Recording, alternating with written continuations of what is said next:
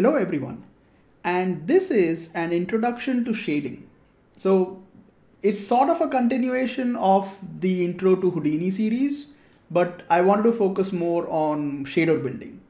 Now this lesson, like eventually we'll start talking about mantra and all of that stuff, but this lesson is much more generalized. I just wanted to talk about shader building in general, but more specifically about the metalness-roughness approach to shader building. Okay, like that's basically what I wanted to do. Okay, so the first thing is, what is the metalness-roughness approach and what are the advantages of it? Okay, so the point is you had the earlier approach to shader building. And when I say shader building, I'm sort of specifically talking in this context where we're specifically talking about solid objects, right? So we're talking about plastics and metals and hard surfaces. Okay, we're not talking about skin or subsurface scattering or any of that stuff, and we're not talking about like transparent objects. So this is primarily about building hard surfaces. So the older method for building reflective surfaces was essentially the specular and glossiness approach. Now you might have seen these like if you're an older user, you don't really need to see this lesson because you probably know all of this stuff anyways. But if you're still using V-Ray or if you're still using Corona, then these are terms that you are used to. Actually, you're used to this term anyways because most renderers still have an implementation of this. But yeah, so this is the older method. Well, it's not old, but yeah, most like metalness-roughness is now starting to become a standard. Or I would probably say it's already is a standard. I guess so. But anyway, so the newer method is what is called as the metalness-roughness approach. Now, where does this come from? So where it comes from is the Disney principled shader, which is why the new mantra shader is called the principled shader because it's sort of picking up the term from there. You even have the principled shader now in Blender, but you have variants of that in every render engine. Like in Octane, you have the universal material, which is the same thing. Redshift has an implementation of it within the Redshift material, and the new Arnold shader in Arnold 5 also has an implementation of it. So the point is, what exactly is the advantage of this over that? So the advantage or the reason the principled shader was built up was primarily simplicity. So the thing is, if you look at any of the materials, like so you have so this is I have 4 renderers installed. So these are shaders from all 4 of them. So these 2 are Mantra, these 2 are Arnold, these 2 are Octane, and Redshift only has 1. So thank God for that. Anyway, so the point being, diffuse shading isn't really much of a problem. The problem comes up when you start working with reflections. And the problem is there are too many different specular models that you can work with. Okay, so you have like the standard IOR that you can work with. And then if you want to do like really accurate metals, you have complex IOR or IOR advanced. If you want a slightly artistic approach to complex IOR, you have color plus edge tint. And so it's like you kind of have to go like, okay, what do I use here? Which one do I work with? What works better? So the idea with the principled shader was to get rid of all of it and simplify the approach to shader building while still getting accurate results. So the question that comes up is that what is the problem with the older method? And how does the newer method make it simple? So the problem with the older method is like there are 3 or 4 issues here. The first one is that your material is essentially broken up into, like if you're doing a reflective shader, like let's say you're doing plastic, then what you have is you have the basic color, which is your diffuse color. Okay, and then you have the specular color.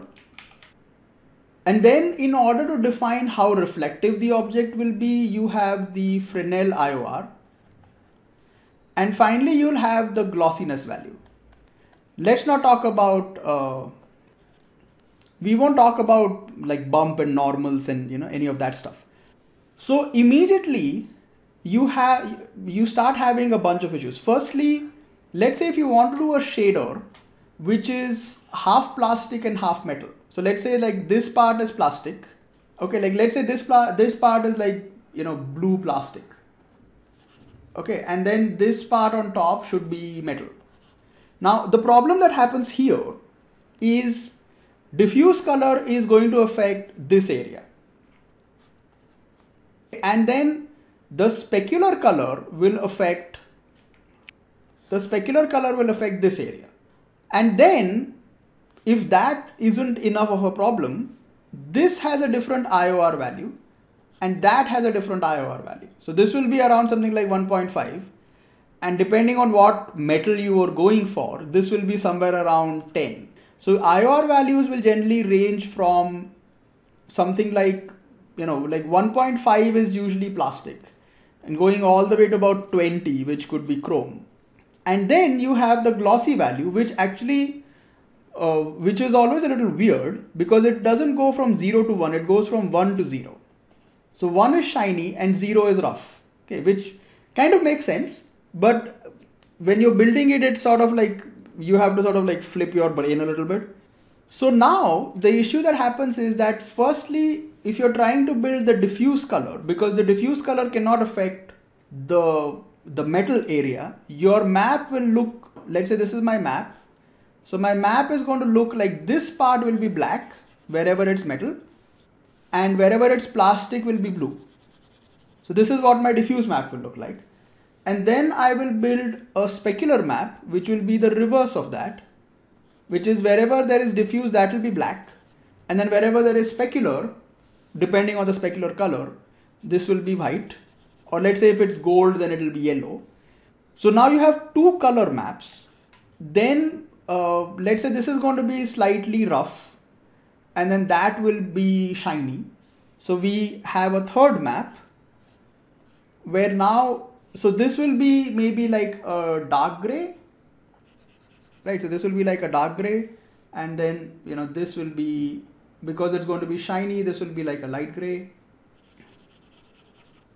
But the problem doesn't really stop there because now the problem is that you need a specific map to control the IOR, which is not going from black to white, which is going in like a numeric range from like 1.5 to 20. And that map is just really weird to try and build. So the way I would end up doing whenever I would be faced with an issue like this, which can be quite often, like if you're doing, let's say you're doing any kind of a hard surface model, you're doing a robot or something, and the robot has cables, and the cables have like, like a coating of rubber and metal, and you want to do a shader like that. So it immediately starts becoming problematic. And so what I would do eventually is just, I would get frustrated a little later, and I would just end up building two different shaders. So I would build a plastic shader and a metal shader. So this would be my plastic shader, and then this would be my metal shader.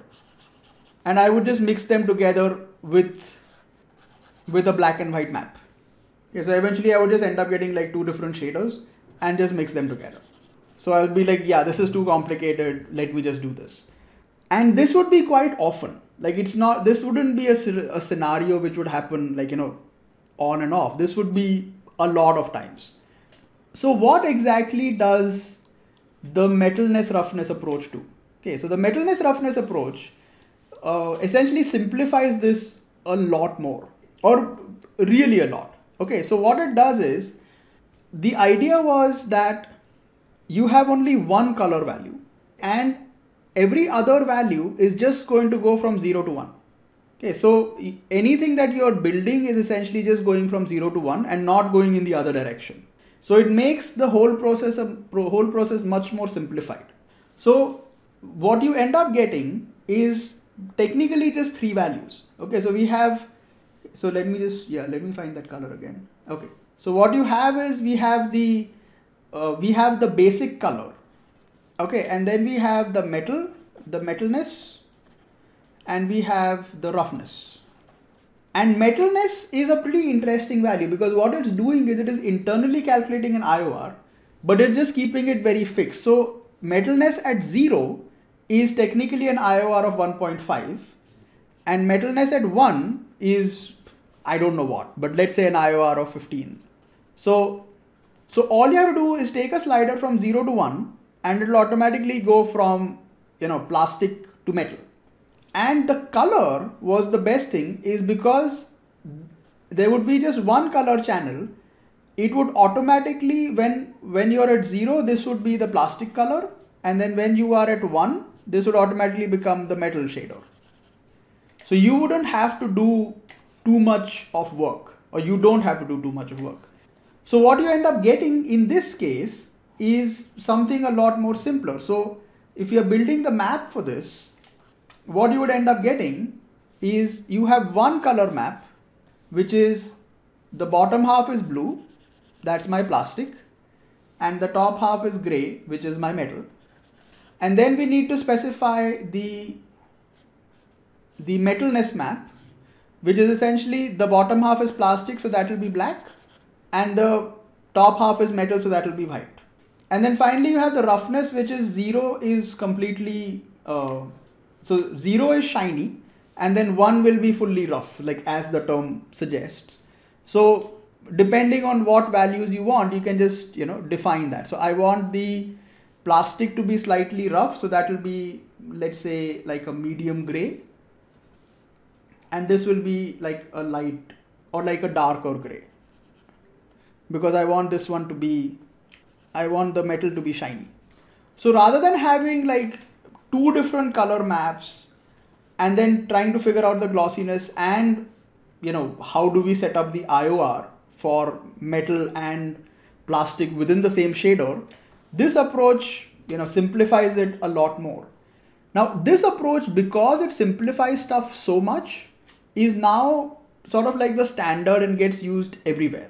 So you have primarily, if you're someone who uses Substance Painter, or you're using like something like Quixel, then you are kind of used to it. I think the first time somebody implemented it was, well, besides Disney, was essentially like game engines have massive implementations of this now. So Unreal follows the metalness-roughness approach, and Unity has the same thing. So the advantage of this is that having the same 3 maps, you can build the exact same shader in any render engine. Like you don't have to think about, because what I ended up realizing was the Fresnel IOR would work differently in different render engines. So a Fresnel IOR of 8 would give me a different result in V-Ray, and it would give me a different result in Octane, and it would give me a different result in any other render engine. So there would never be a standard, right? Like if you would move maps from one shader to another, you would never know like, okay, now how much do I have to tweak it? And I think they all follow like the GGX roughness model. So that also is sort of like a standard where you get the same amount of blurriness on specularity across the board. So having standards is a good thing. And this approach to it is definitely nice. So this is essentially what the metalness-roughness approach is. All right, so this is basically it. So this is Intro to Shader Building Lesson 1.